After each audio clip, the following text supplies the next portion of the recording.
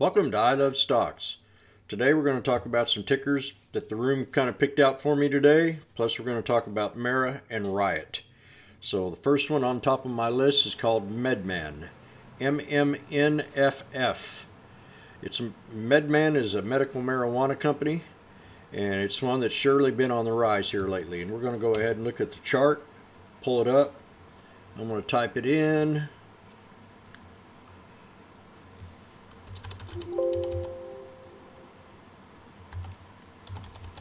She's had a pretty good run. One of the ladies in the room called this out. We're going to go back about 20 days. It's been on a good 20-day run. As you can tell, we almost broke $1 today with a double top here at 99 cents. So I'm going to chalk me a little line for resistance level right there.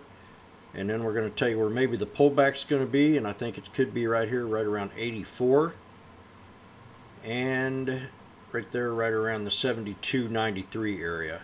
Those are going to be my two support levels that I need to hold, and then a strong buy right down here at 68.42. Now I'm going to pull up the 3-year chart on this baby and show you what we'll be looking at. Go up to the 3-year. I'm going back 3 to even 20 years. I looked at one today that was 20 years back for resistance levels. So the next resistance level on this one here, if we break past that 109 area, that's right in here at 109, we can take this baby right up here to this next candle bar up here, and that'll be right around the 137.35. And then eventually we'll probably run up into this 200 EMA on a 3-year chart. And if we don't break that, let me see if I got the right thing up here. Yep, right here. The next one will be right at 164, right where that 200 is right there. So those are going to be kind of my targets. And let's go look at this again. We got the long resistance levels at 109. If we can break past a buck, 109, 137, and 165. And that's going to run you right into that 3-year 200 EMA. Support levels, we'll take this back down to the daily. Now let's put it on the 5-day. There we go. Put it on the minute, 5-minute, and the low. Ooh, let's do a little bit of adjustment here. Right there. So that first support's going to be right at 90. Then we got 84. I'd like to see that hold. I could bring that down just a little bit to right around 82.55 if I'm looking at the daily 1 minute, somewhere in this channel for the second support, 82.55 to 84. And then that third channel of support is going to be right down here at the 68 level to right about 72. And that's going to be MMNFF, and a great call to one of the ladies in the room. And I'd mention her name, but I don't know if I have permission. The next one we're going to be looking at is going to be Hudson Technologies. This is HDSN, Hudson Technologies. This has got to do with COVID. So this is something that's probably very important to the COVID vaccine. Let's go ahead and pull up the chart. I'll type it in here. Let me see where my watch list at. I'll just move this over here. It'd be a lot easier to do. HDSN. Okay. Now I've got 3 support levels on this. We did break my resistance levels when I called this out a little time back. So we've got some supports, and I'm going to go ahead and draw. Actually, this is this is this year's trend lines. I changed the colors on them, turned them a little bit yellow. So we've got a low support. We got another one. Oh, I like this one right in here real bad. So we're going to go ahead and color that one green. And that's right there at 166. 166, make that red. It's more noticeable. Okay, we've got 4 support levels on it. That first one to hold needs to be this 176. Then we've got the 172. And actually, I might raise this up here to this here support level that we hit at 173. So this is going to be a little channel of support. And that's going to be right here. Let me go ahead and color this in. Now, the first support to hold if we're going to hold this stock, it's going to be right at 176. Actually, I like this area right down here between 172 and 173. Then that second support is going to be right here at 168. And then the third strong buy at 166. Anything below that, I'll be jumping in the trade. Now you could have a sharp little pullback and then a retracement back up. I traded this the other day and got out of it and haven't got back into it yet. I'll probably retrace and look back in it tomorrow. So the resistance, the support levels again, is I hate to see it go any lower than this 166, but it can, and if it does, we could probably retrace back down here to 163 or maybe right in here at 160. And that's going to be HDSN. Let's pull up the 20-day. Look for the next resistance levels. We need to go ahead and break this resistance at 180. And if we can get past 180, got to come up here and get into my tools. Draw this little trend line at 180. I'm going to turn that red. That's going to be the resistance. Ooh, what we got here?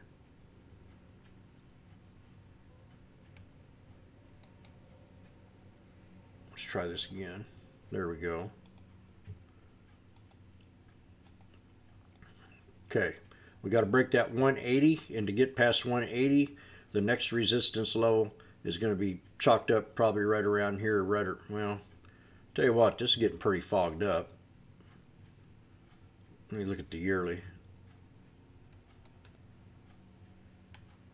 We've got a lot of trend lines on here. I see why. So let's do something different. Just erase all that. I've been playing the heck out of this trade. We're going to clean it up. Start fresh. 159. Your charts get a little bit foggied up. You need to clean them up. That's, I like it. Keep it simple and clean and fresh. The hard resistance is going to be that 202. If we can get past 202, then we'll take it up here to this different level right up in here, right around the 232. And then we've got a little support level right there. And that's where we closed at. Looking at this little thing right in here, that's what we got to break. So we're going to go ahead and relook at this again. This is on the 3-year chart. I'm telling you, I'm having to go back 3 years to find some of these resistance levels.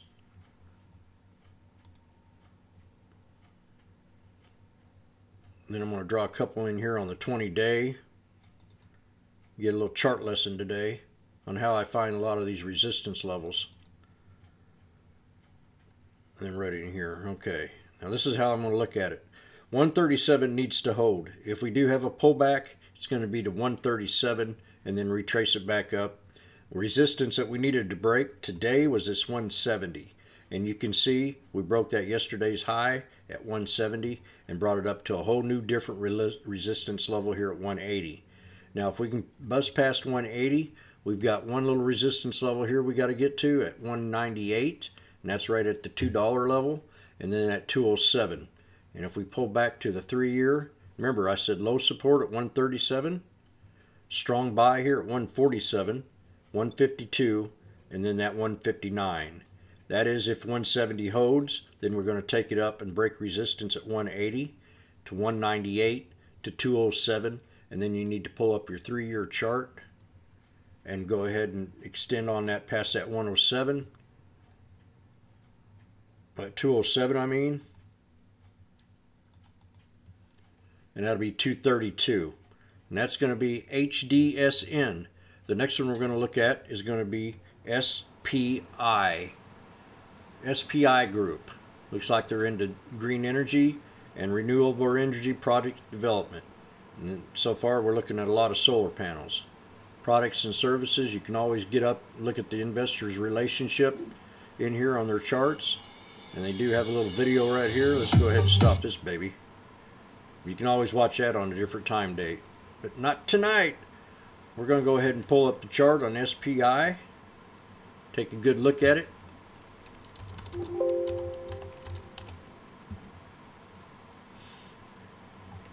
I've loved how this had a big old bounce to 46.67. I think this stock is going to be due for another good little bounce. We're going to go ahead and erase all these lines up here. Erase every one of them so I can see it a little bit more clearer. We're going to start fresh. We've got a little resistance level that I'm going to be looking at here at 1211. That's what we need to break. If we can break past that 1211, we'll be able to take it up here to 1598. Low support is going to be right down in here, right at 896. So let's pull up the 20-day. We're going to find an equilibrium in this channel, that 896. Actually, we're going to adjust that to 930 support level.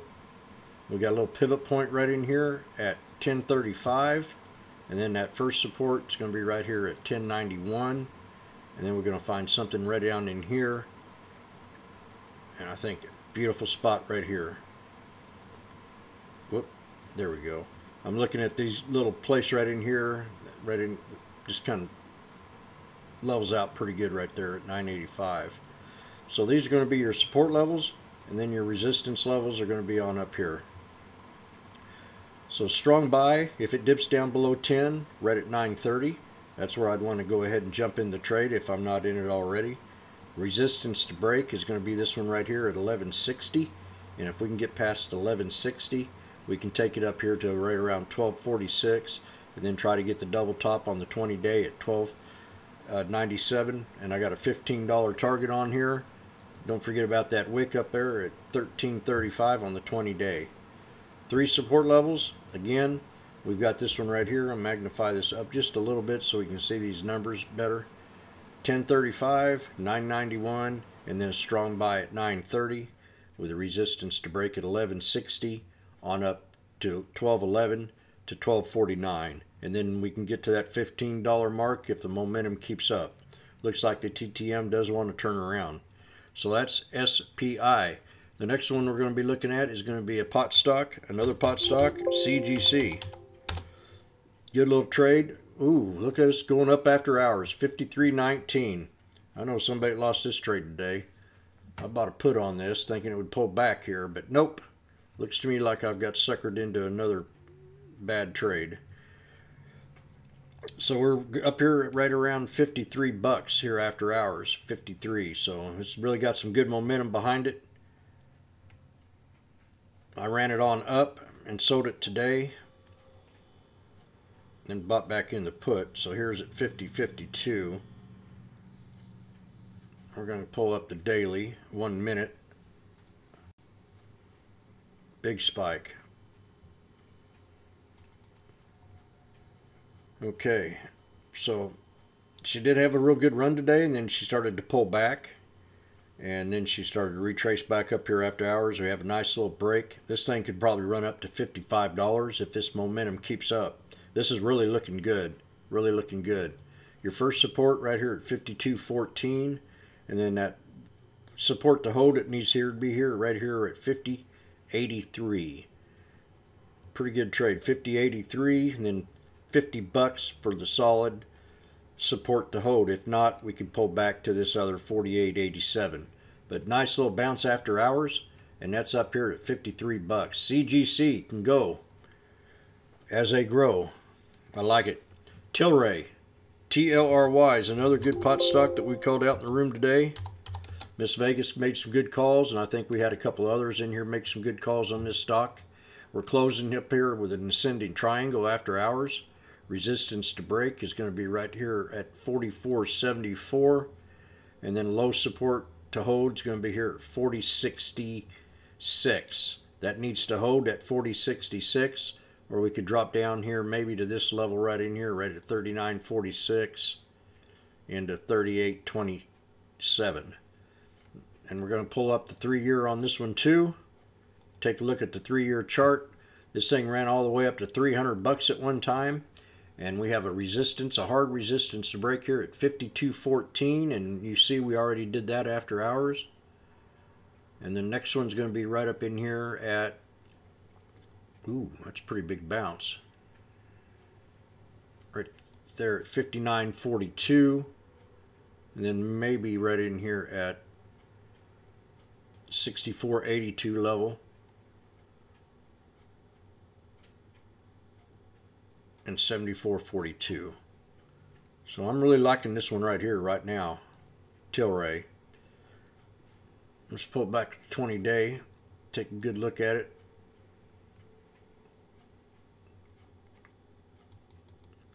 See, this has been a pretty good stock. They say they might have earnings by the middle of 2022, and I think this is running up on great speculation.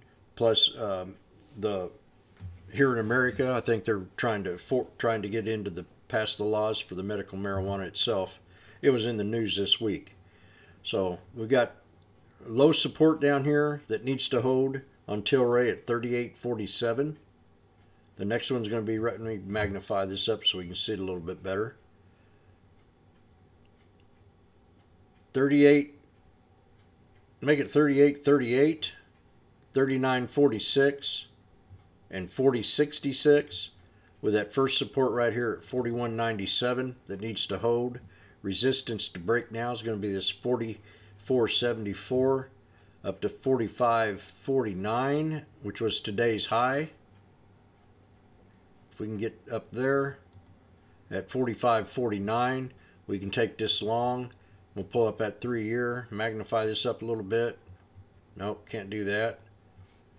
Let me see here. Got to try to find a different 1 year maybe.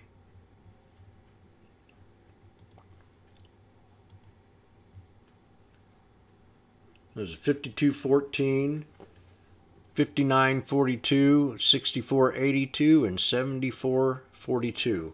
So these all look good. I think we're very bullish in this sector, as I said, also in the EV car sector. And the last one we're going to talk about is SHMP. And then I might mention Tesla. SHMP, I'm long on this. I'm closing my eyes on this trade. I've got it in my big account. I want to see if we can get up here. I think we did get up here to the next resistance level is going to be trying to break this double top 3-year high at 94.9, right at 95 cents. Now I think this stock can go up to 250 to $5, and that's going to be SHMP. I'm really bullish on this trade.